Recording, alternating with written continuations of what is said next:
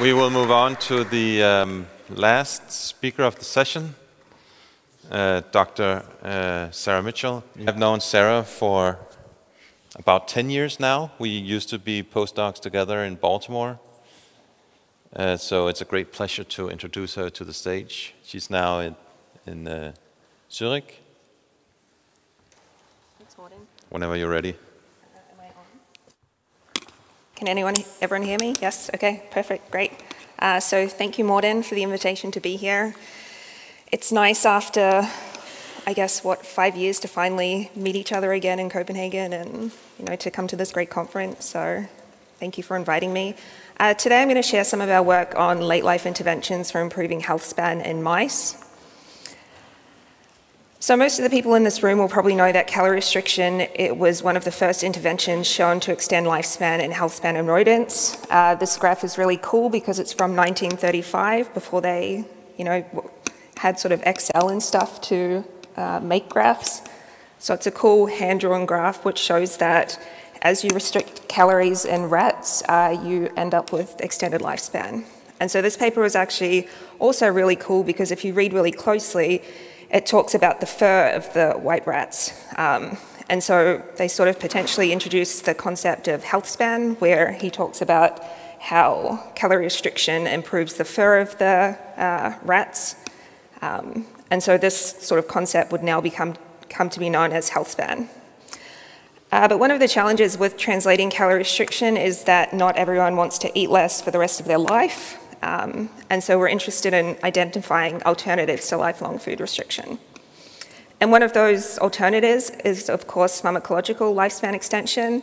And over the past few years, there's been quite a number of drugs across different sort of mechanisms and classes, which have been shown to extend lifespan in rats, mice, such as rapamycin, metformin, probably some of the most famous, resveratrol, of course.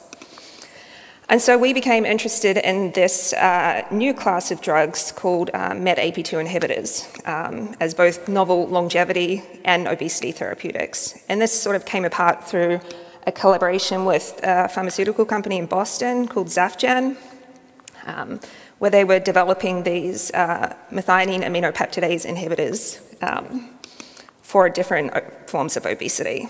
And here is just sort of the target showing its interaction. And so initially we had started this collaboration looking at the mechanism of action of these novel MET-AP2 inhibitors with the focus on Prader-Willi disease. And so as shown here, this is a young child who has Prader-Willi disease. It's a genetic obesity condition, extremely severe. Basically, all therapeutics tried to date have failed. And so it's really a sort of an unmet need for novel therapeutics. And so we had tested this compound called Zafgen 1062, which we refer to as 1062, in our obese mice, and found that when you feed mice a high-fat diet, you get insulin resistance, steatosis, liver weight, increased liver enzymes. But remarkably, when you treat the mice with 1062, so this is really cool because the mice continue to eat the high-fat diet, supplemented with the drug, and what we see is a complete reversal of steatosis here, reduction in liver weight, as well as reversal of sort of liver damage. And so what we sort of noticed was that a lot of the phenotypes that we see with our 1062 treated mice are also common with increased longevity. So maintenance of a healthy body weight, not being too fat, being insulin sensitive. And so we thought, well, let's see how this works in old mice. And so we set up a study looking at late onset lifespan intervention. We used male and female black 6 mice, and we've randomized them to one of 4 diets: a control diet, a pair-fed diet, a methionine-restricted diet, as well as our drug 1062. And so this was quite cool because across the lifespan, we measured every 3 months different health span parameters, as well as collecting things like blood, urine, fecal samples. And this came out to a study of about 600 mice. And from all these mice, we have every single parameter shown here every 3 months across their lifespan. So we have this huge data set of information looking at every individual mouse. And so one of the things that we found is that our drug, 1062, actually causes a reduction in food intake of about 15%. So to control for that, we have this pair-fed or calorie-restricted group who eat the same amount of calories as our 1062 mice without the drug. And so basically this works out to about a mild calorie restriction of about 15%. And so when you think about like doing interventions in mice, why would you do late life interventions? Well, it's cheaper because you don't need to keep the mice around for as long. It takes less time, and as someone who's done so many longevity studies starting at 4 months of age, it's nice to sort of do a shorter study. And also it's potentially more translationally relevant.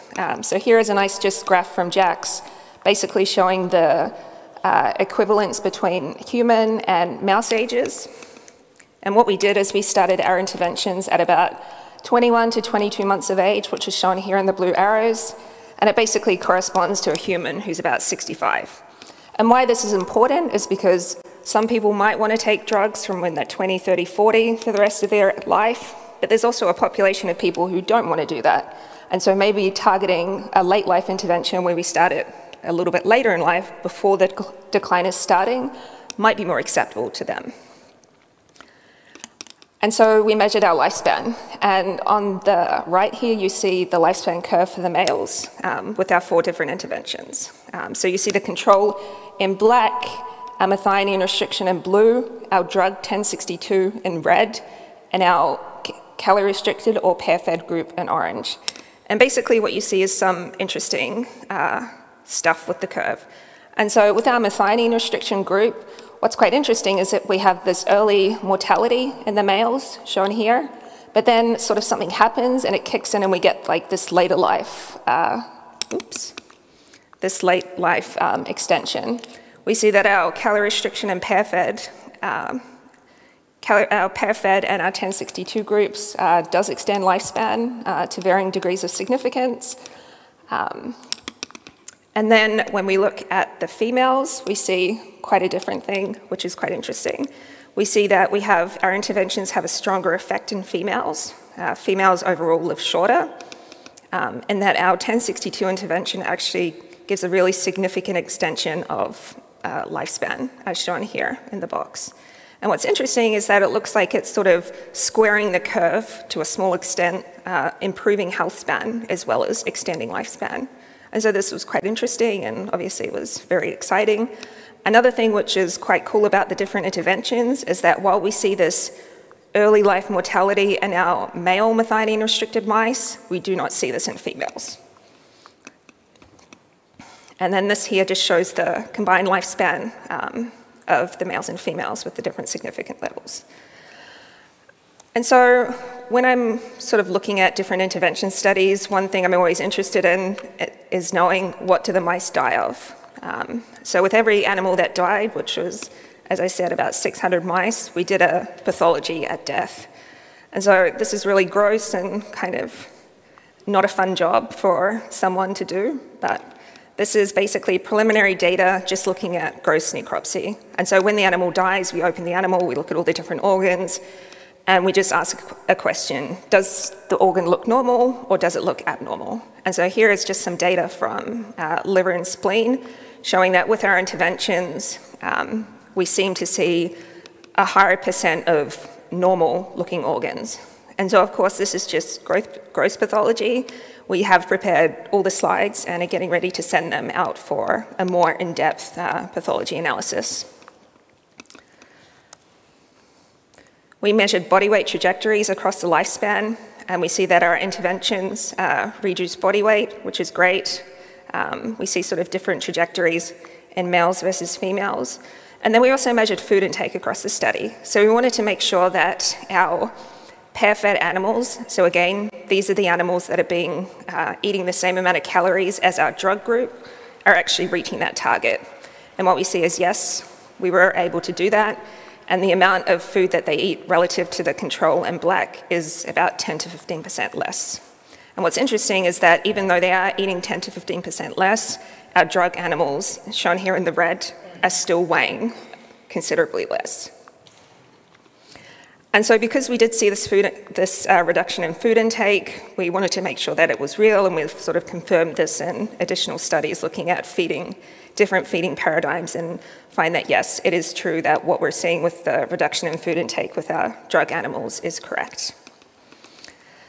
And so lifespan extension is great, but we're also interested in health span extension. And so, as was just mentioned, we also use the Howlett Mouse Clinical Frailty Index. And as shown here in this graph, we have the frailty measures across the lifespan for both male and female mice.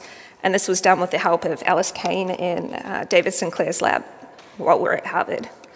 And so what's quite interesting is that you see sex-specific differences in the trajectories of frailty in males versus females. So you see here in black, the males are quite frail, they become more frail with time, whereas our interventions, to varying degrees, reduce frailty over time. And then what's interesting in the females, at least in our cohort, is that we don't really see any differences in frailty between our intervention groups in the females. And so they're all about the same amount of frailty. We don't really see a change in frailty until we get to this point later in life where you sort of have a survivor effect, and so the data is less reliable because you have less mice. But what's interesting is that even though we see no difference in our frailty in females with our drug intervention or our diet intervention, we saw that they live considerably longer compared to the control. So that sort of just raises an interesting point between lifespan and frailty. And so here is just another graph showing frailty index over time. And so what this shows here on this axis is the change in frailty at the follow-up times, 24, 27, 30 months, etc., and comparing the frailty index compared to baseline. So if you're having a data point around 0, it means that between baseline and this follow-up time point, you're not seeing really any change in frailty. And so what we see, as with the previous graph I showed, was that with females in our interventions, the frailty is sort of staying at around the same level. It's only later in life that then we start to see this effect of our interventions kicking in to reduce frailty.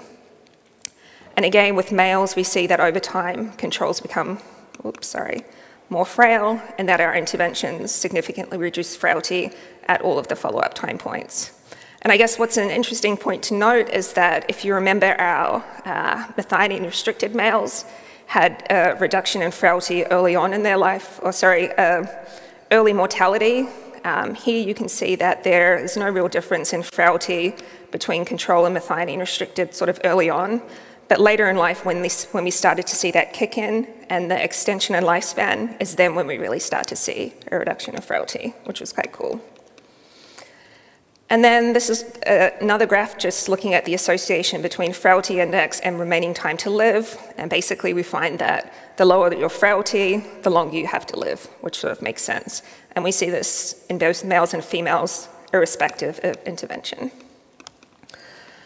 We're also interested in looking at what's going on in the blood of these animals over age and with our interventions. And so we have a nice sort of clinical hematology analyzer where we can easily measure things like neutrophil and lymphocyte levels.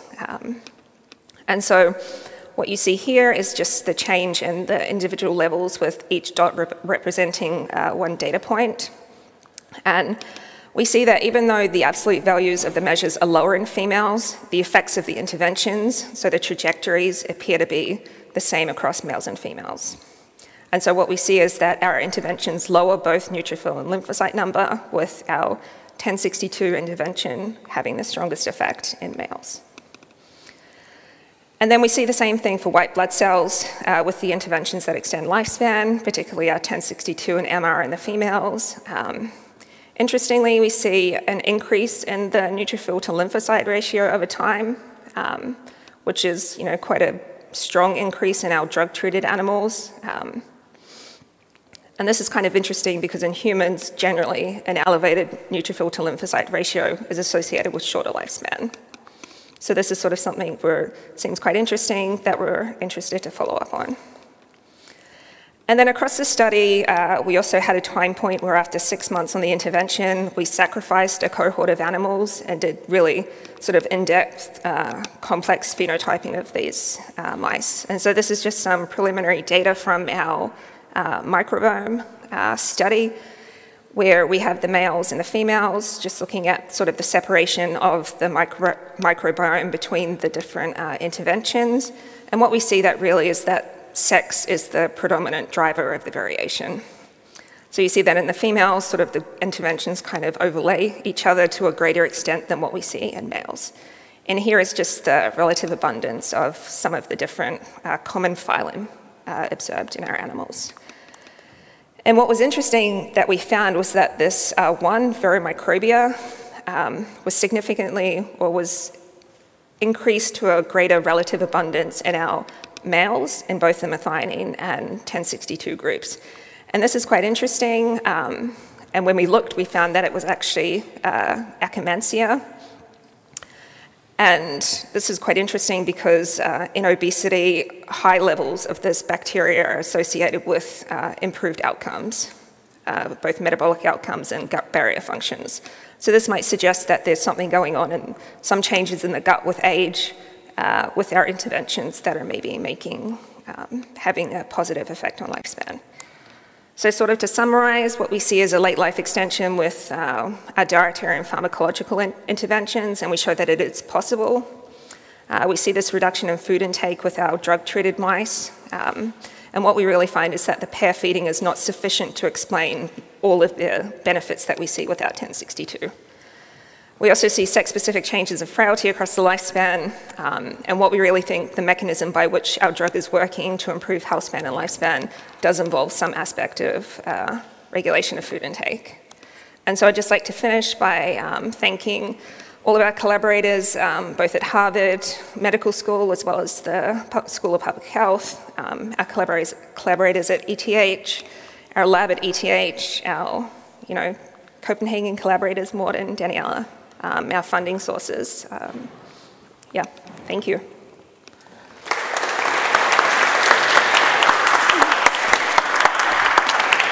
Thank you. Thank you so much, Sarah. Really great presentation, as always. We have some, do we have any questions in the room? We have a question from James here. Oh, we have a question from Lisa first. Fabulous talk, thank you, so fascinating. What these sex differences bring to mind is that in neonates, also it is males that are the weaker sex. So it really is across the lifespan. But I was just thinking, in terms of the gut microbiome, this is the first time I see it such a clear distinction. Has anyone else looked in these huge data sets to see if these sex differences still stand? Not that I'm aware of. There might be something out there that I just haven't discovered yet, but yeah, I mean, we're obviously very interested in sex differences in all of our health span outcomes. So yeah, we're also very excited to see that outcome. Yeah, thank you. Thanks. While we get the microphone to James, we can take one from online, which is from Andrea Olsen, our high school Inspire ambassador. You mentioned that mice taking the 1062 drug weighed less than those with a caloric deficit diet. Do you have any hypothesis as to why this happens? I mean, it's definitely a reduction in food intake that's primarily driving the weight loss phenotype. Why it's more in the 1062 mice than in the pair-fed or CR mice, we're still looking into that. Okay. Very cool. Great question. Then there is a question from James. Yes, sorry. AP2 inhibitors have had kind of a difficult path in humans. Yep. To put it lightly. Yep. And so I'm curious how you think about that toxicity signal that has appeared in some of the clinical trials as you try to interpret the longevity data you've generated. Great question. I kind of don't want to give away too much because one of my colleagues is speaking tomorrow about more of the mechanism of, the action. Yeah, so maybe stay tuned for that. Thanks. Sounds very Sounds very, very exciting. I think we will stop now, and Sarah, if you can go online on Slack, also answer some questions there. Thank you.